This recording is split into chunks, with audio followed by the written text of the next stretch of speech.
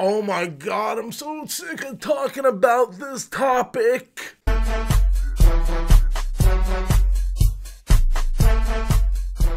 So one of the most common questions I get asked is, do I think that Ben Affleck is going to continue being Batman in the new Matt Reeves Batman movie? Because it seems like every other week we're getting conflicting reports. Now, originally, Matt Reeves said it was going to basically be like a year one Batman, so he was going to cast a younger Batman. But then more reports came out saying that no, it's going to be a more modern day Batman. He's going to be a detective, but still going to be like the Batman that we got now. But Ben Affleck's still not going to be a part of it. And then rumor says that Ben Affleck wants to be a part of it. So you can literally Google this thing and you can see for yourself how many conflicting reports there are about this topic. So I'm not going to go on any report. I'm just going to go here on my gut and talk about what I honestly think is going to happen.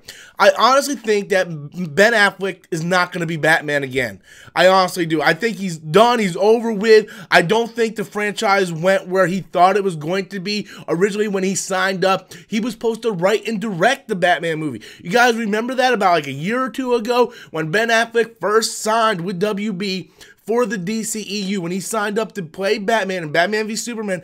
The whole game plan was that he was going to write and direct the Batman movie. And a lot of things changed since then. A lot of people like to point to his movie Live by Night, that movie didn't do so well. That's the reason why he's not directing. Now, I think personally the reason why Ben Affleck has decided to step down from writing and directing is because of the negative backlash from Batman v Superman.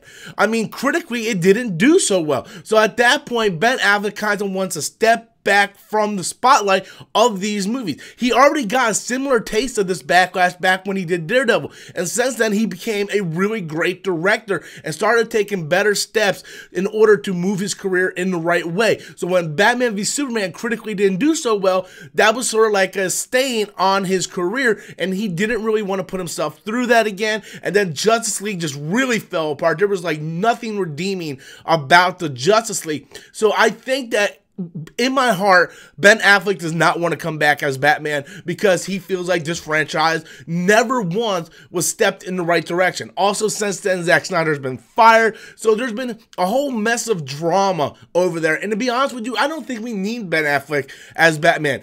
I personally want Ben Affleck as Batman. I think he's an awesome Batman. But taking what I want out of it, I just personally think that he doesn't want to be anywhere attached to this franchise anymore. And you can't blame the guy. You can't blame the guy. I mean, this guy, his movie won an Oscar for Best Picture.